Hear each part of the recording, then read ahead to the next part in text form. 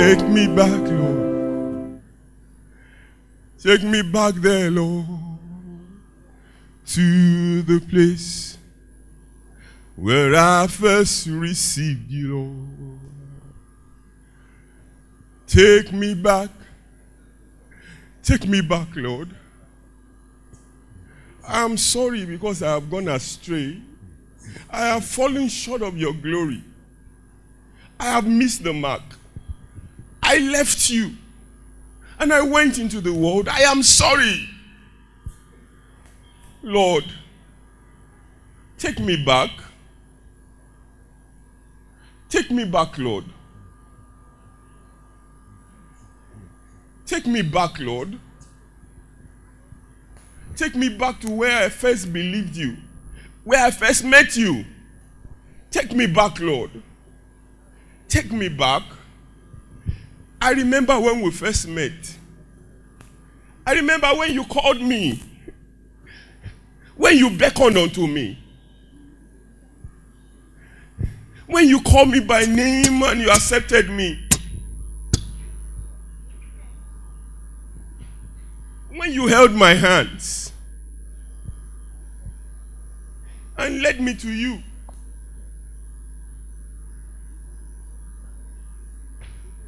When you showed me the world and you said the earth was yours. You said everything belonged to you. And you said if I followed you, you will bless me. And then I agreed. I agreed to come to you. I agreed to be blessed of you. And then you put me on my knees and you blessed me. And you put on my neck the garland of grace.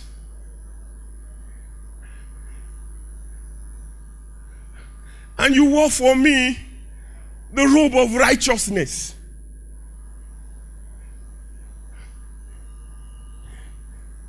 And you put on my hand the staff of honor.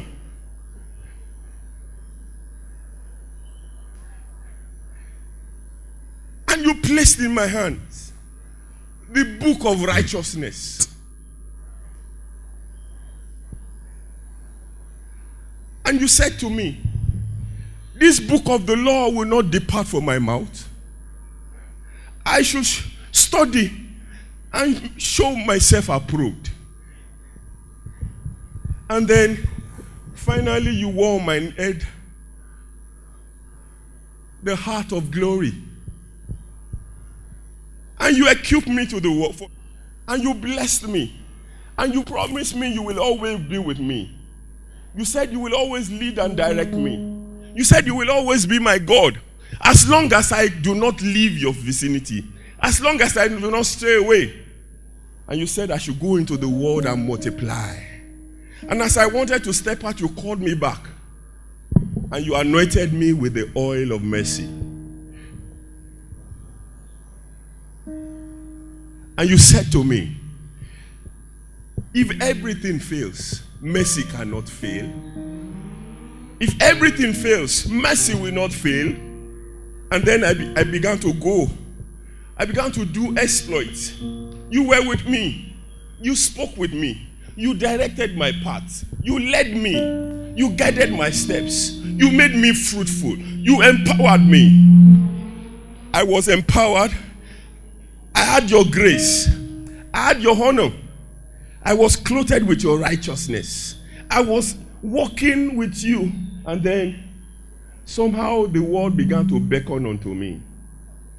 The world began to become attractive to me. I began to go away from your leading and direction. The world came. They came with the way they do things.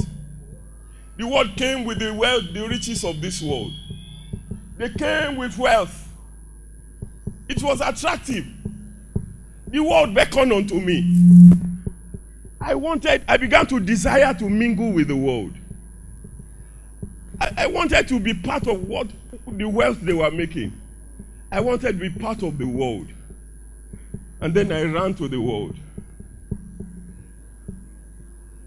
The world didn't accept me. I said, why?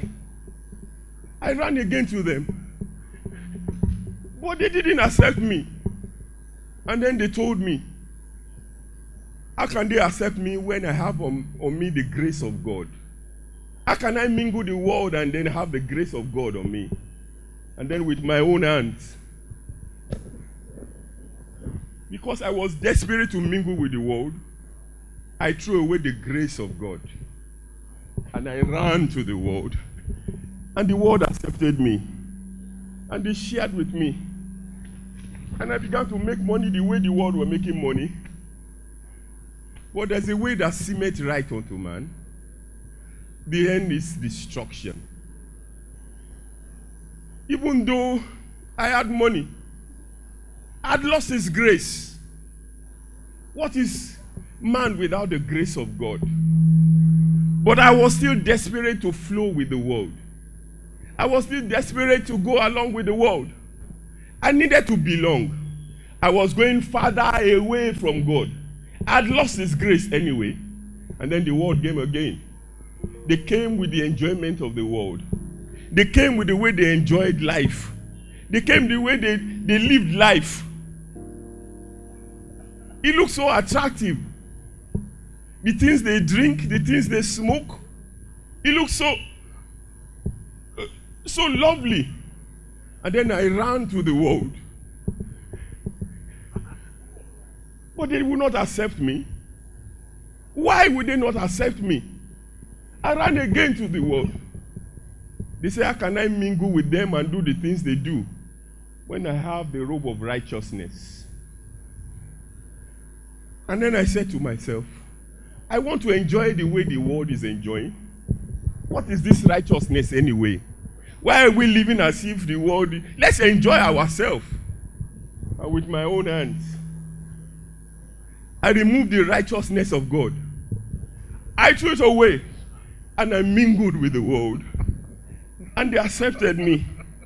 And they shared with me. And I began to enjoy the things that they are enjoying. I began to drink the things that they are drinking. Smoking the way they are smoking. I thought that was life. But I began to feel frustrated. I began to tell myself, this is not life. There's no happiness in it. Vanity upon vanity. All is vanity. I became hopeless. I began to go farther away from God. Deeper way into the world. But I needed to have it. I needed to go the way of the world. I needed to make it the way they are making it. And so the world came again with the way they are doing. They came with crime. When they came, it looked so easy. It looked so simple. They felt like it looks as if these are the ones with power.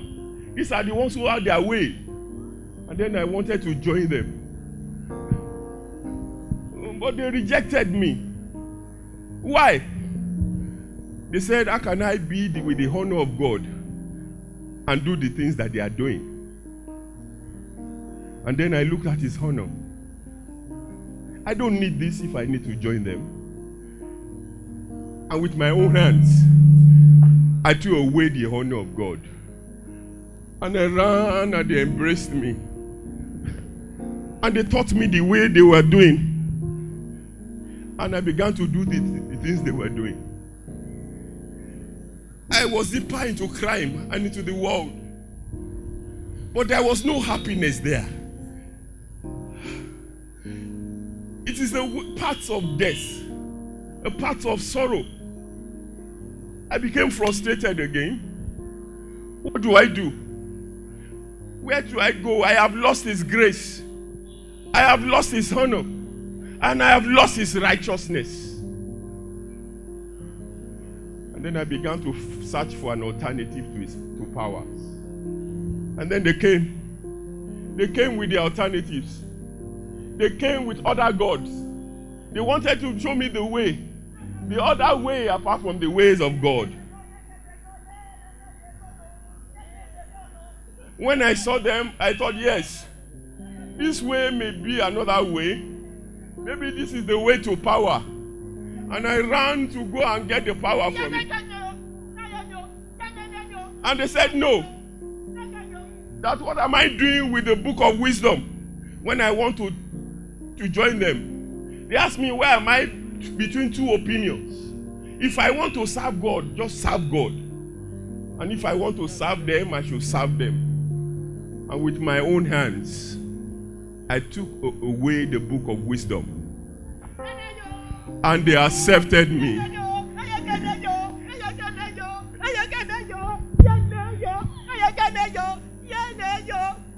And they gave me their power. But soon I discovered that they have eyes but they do not see. They have ears but they do not hear. There's no power in it. Powerless power.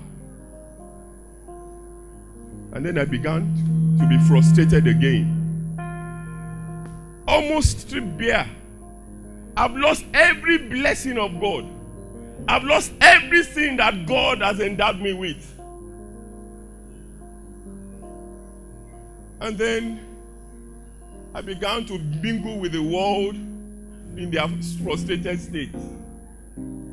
I began to beg like them. I became the dredge of the earth. I began to struggle like them. I was nothing anymore.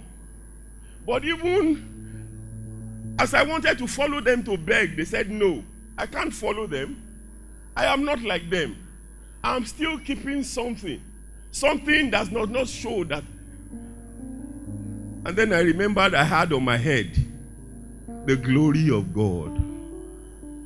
His glory was still over me. And if I must join them in their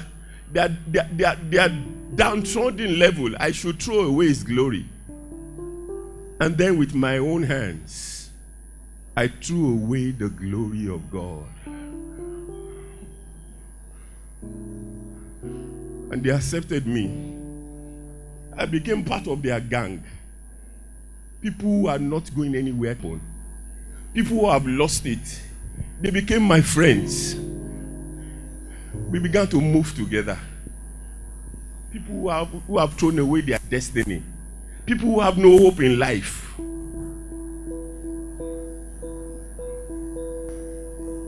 And then suddenly, I turned around and I saw that I was too far from God. And God was going to leave me. He was going away from me because I had disappointed him. Create in me a new heart, oh Lord, and renew a right spirit within me.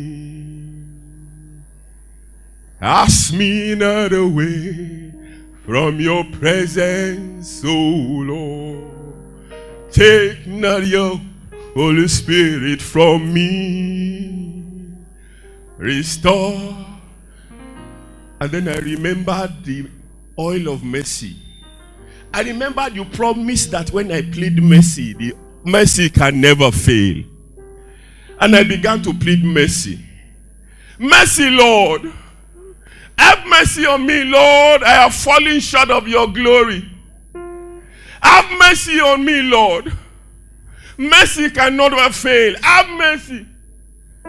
With my own hands, I have thrown away your grace. I have thrown away your honor. I have thrown away your righteousness.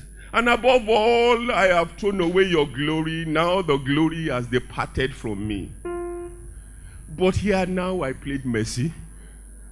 I know I am not qualified anymore. I am not righteous anymore. But if God is marking iniquity, who can stand? Have mercy, Lord. Have mercy, Lord. And God turned around and began to beckon on me again just on the platform of mercy. You may have lost a lot with your own hands. You may have thrown away his grace. With your own hands, you may have thrown away his honor. But this evening, God is turning on the platform of mercy. God is turning for somebody on the platform of mercy. The glory of the latter rain. The glory is coming back again. And He's going to be restoring 7 times, 7 times. And God beckoned unto me. The years the locusts and the cankerworms have eaten, He began to restore. He restored His grace. He restored His honor. He restored His righteousness. And then He restored His glory. I don't know how many here who want to say on the platform of mercy, I am sorry. Because right now in this gathering, God is turning back on the platform of mercy. And God bless you in Jesus' name. Have mercy, Lord.